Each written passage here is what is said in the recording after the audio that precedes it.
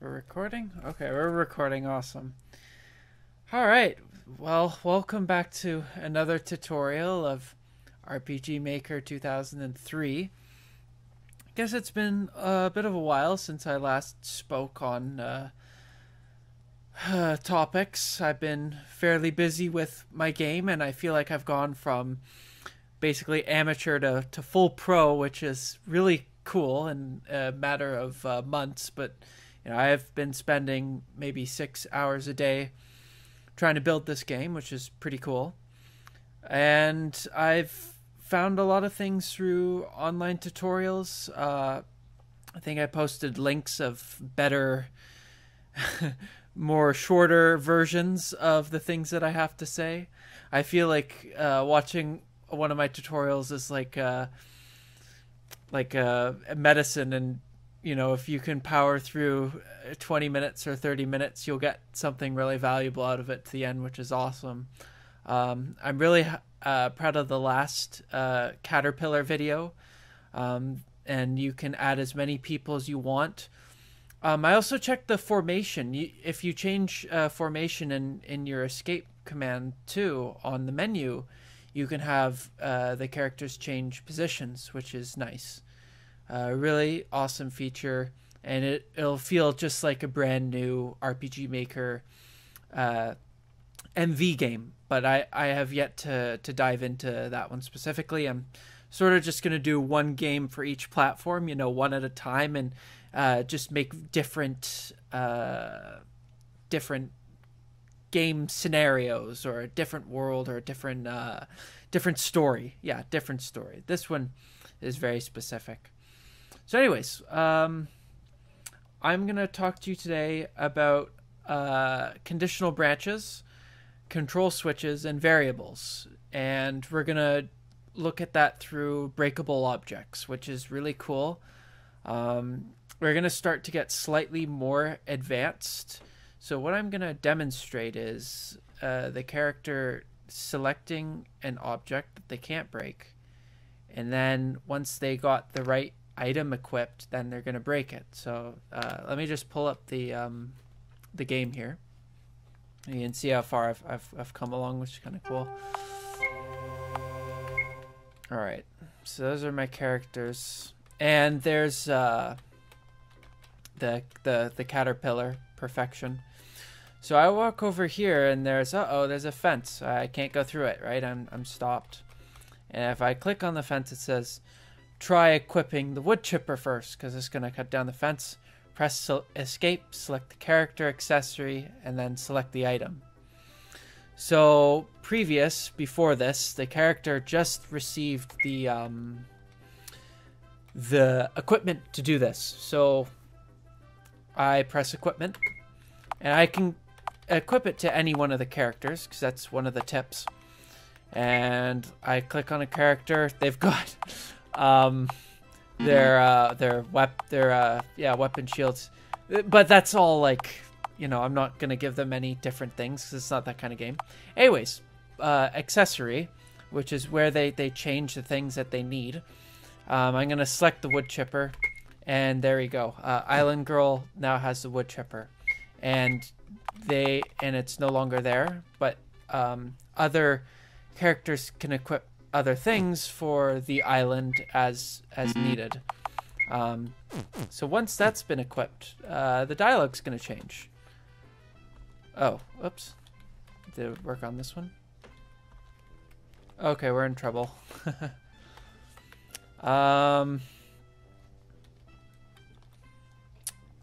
Okay. I don't want to change... I don't want to delete this video and start all over again. Trust me, I've tried a few takes, so let's let's work with this. Okay, so basically,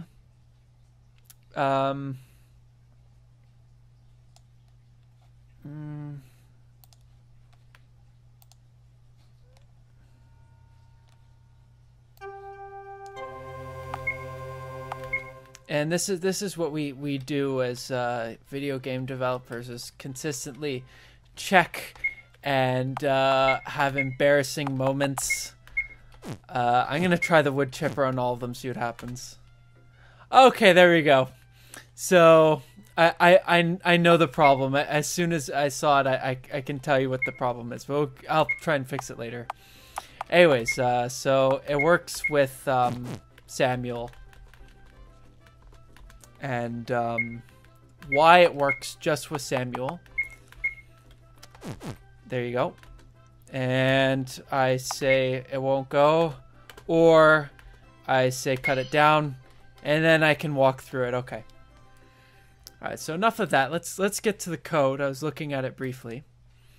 So I'll explain what I'm going to fix and what was done wrong, but also what's important for this conditional branch. So let's look at this one at a time. So when the character gets the wood chipper, I say that when the wood chipper exists and the wood chipper is on, because it's now a function, the game wants to check to see that the wood chipper is in the inventory. It's now a switch. So when I'd received the wood chipper, I was given it and that switch turns on.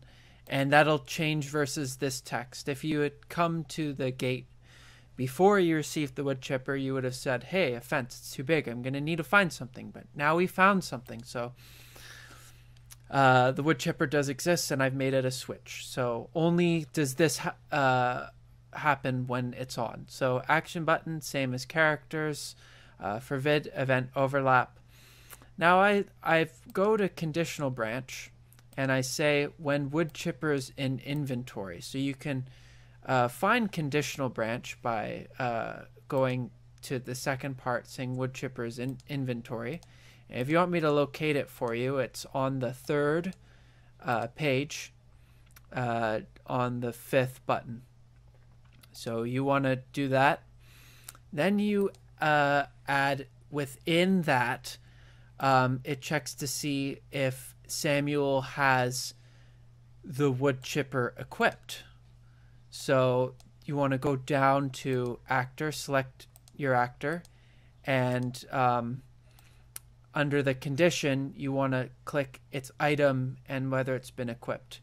There's other conditional branches are so important. They're very much like variables and switches, and once you like master those three things, you can build a serious video game. So I'm glad I'm able to cover destroyable objects in this through conditional branches. So you click on the item, and I have all my items. You find the item that you've made in your whatever you call it, and you equip it. Okay, so now we're making a like an if or else statement if the wood chipper has been equipped. So Samuel's first, and I'll tell you why it didn't work with the others in a minute. So now that it checks to see that it's been equipped to Samuel, it says, hey, this wood chipper could be real handy to destroy this fence to pieces. And then what you just saw was I gave so I wrote a text box. Then I gave the choices function. So you know whatever. I'm sure you guys know where this is. So show choices, and then from this if statement, if you say that you're going to cut it down, then what we're going to do is we're going to put on a switch or create a switch, which is in this switches right below. So show choices and input number. And we're going to turn it on. And what that does, and it's very important to label your switches, that you want this object to be removed. So you click on sign to destroy is on, which is going to be this graphic, right? We have this graphic, which is still this graphic. And we have a little sword effect sound that we make, which is what you heard. And once that switch is on, we make another page. So 382 signed to destroy, 382 signed to destroy. So we click on new page, then we click when this switch 382 signed to destroy is on. Two things happen.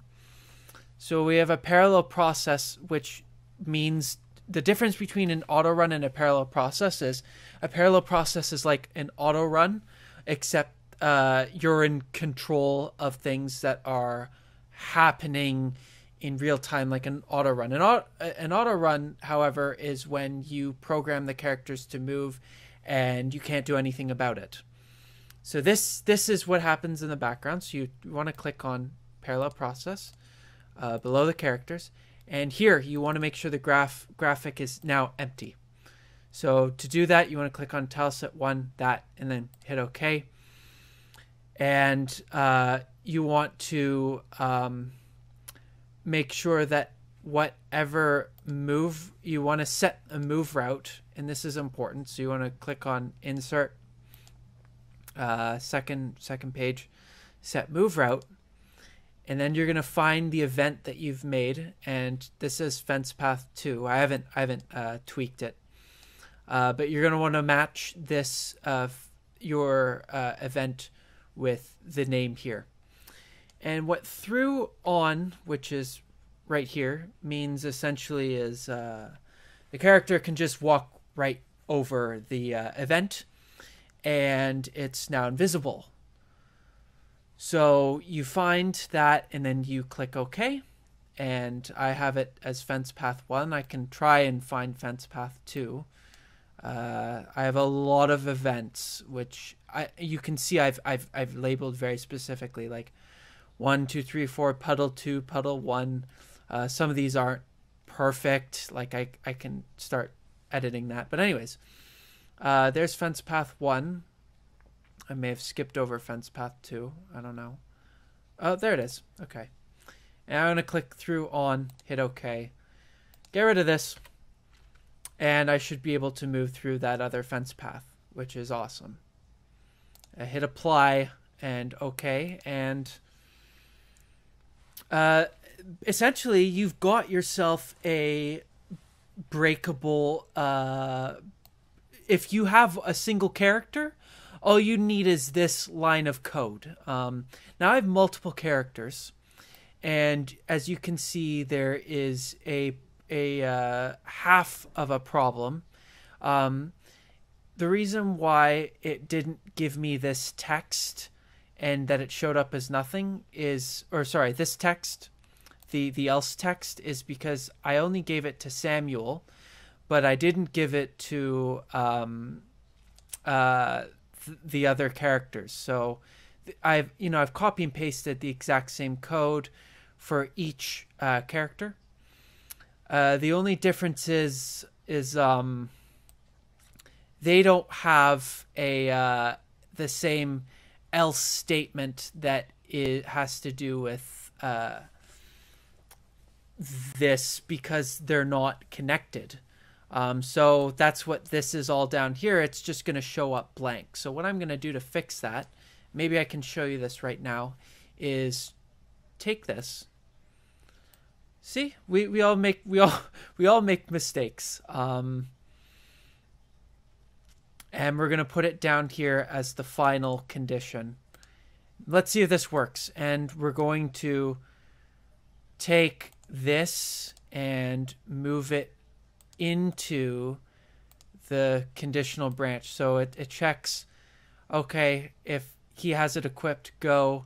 Else, if the other character has it equipped, go. And then, move this. Oh, no. All right, I can get this out of the way. Cut.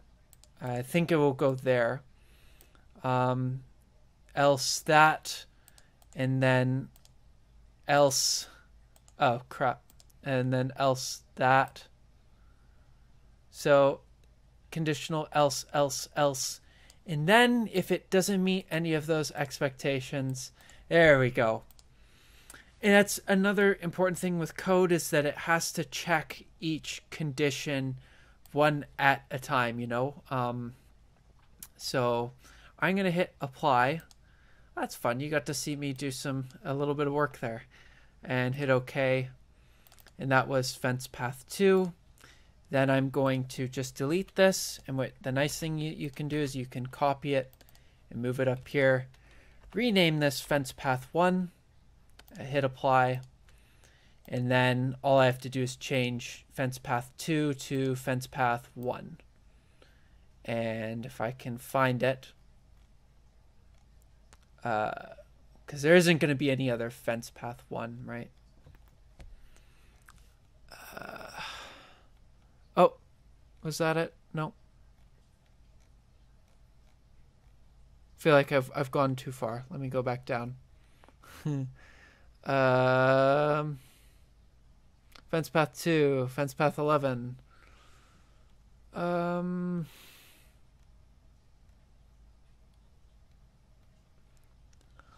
I'm fairly certain that you can also just select this event and then just do through on. If you're having trouble locating it, I like to be very specific, but you can just do that as a nice workaround.